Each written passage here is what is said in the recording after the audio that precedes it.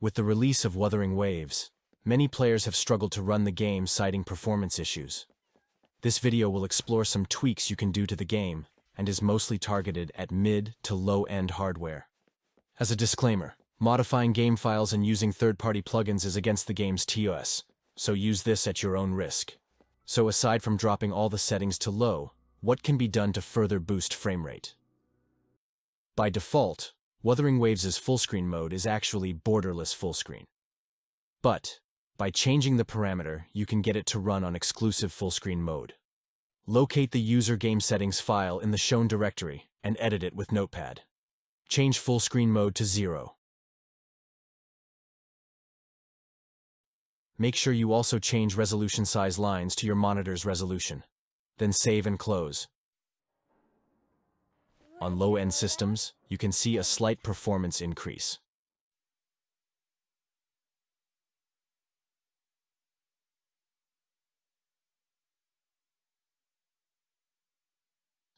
More ini tweaks can be made to lower graphical fidelity in the game, giving your PC an easier time to render the game. If the performance gain is not near enough to be playable, you can further decrease graphical quality. Now to do the same thing, but with the Engine.ini file. I will post the settings you need to paste into the file in the description below. Screen percentage is like render scale in Genshin Impact. Set this to a number lowest comfortable with.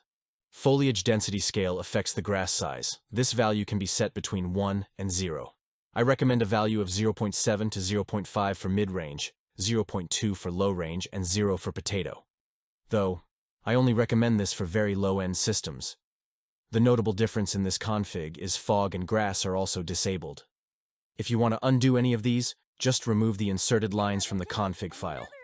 For the full-screen mode revert, you can just change your in-game setting to windowed and back to full screen for borderless mode again. If you are getting micro-freezing in-game every time you open a chest, capture an echo, or enter a new area, this is because Unreal Engine 4 needs to compile shaders for the game.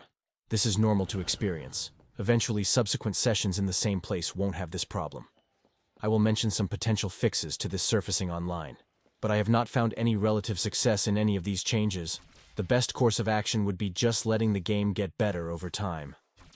If you own an NVIDIA card, the shader cache size can be set to a bigger size, though it's not clear if this helps speed up shader compilation. There are a lot of Reddit threads that offer any tweaks that do more than just change graphic settings. I will post some in the description, but your mileage will vary. I haven't personally found them of any benefit. If when you stutter, you see your ping also spike at the same interval, I do not think this is related to shaders. I experience this too, and it usually only happens a few minutes after logging in, or after alt-tabbing. It seems to be a game issue. I have noticed it happening while textures load into the world. A lot of misleading videos claim to be Wuthering Waves FPS guides, but cover various Windows and general PC optimizations. Things like disabling Xbox Game Bar, turning on game mode, and hardware-accelerated GPU scheduling may benefit your system, but I highly recommend against running any registry edits or unknown applications.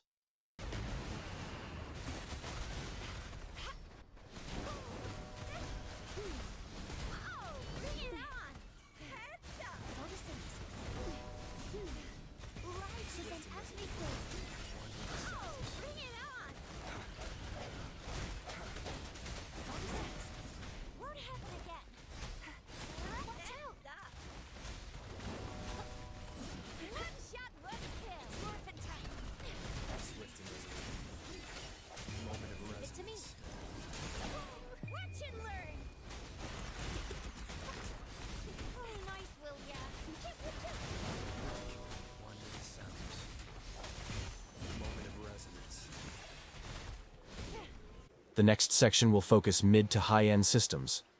These methods revolve around making the game feel smoother, but don't increase FPS, which is why I recommend to stay away from these if your system already struggles to run the game. There is a 60 FPS cap in Wuthering Waves. For those with high refresh rate monitors and high-end systems, you can unlock 120 FPS.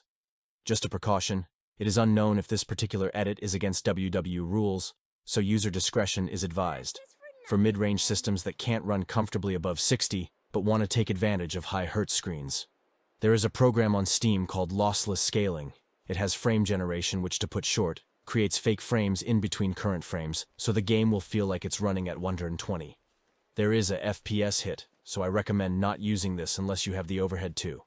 You can also combine it with AMD FSR or lossless scaling's own upscaling method to not have a huge performance hit and gain some smoothness. I use it myself, and I'm happy with the results. Absolutely do not use this. At frame rates below 45, even if it is doubling your frames, the lower frames it has to work with, the higher the input lag and ghosting will be. Those are all the methods I have discovered to help you generally run the game a bit better. If any other information is later found by me or somebody else, I will pin the comment here or present the findings in another video. Happy gaming.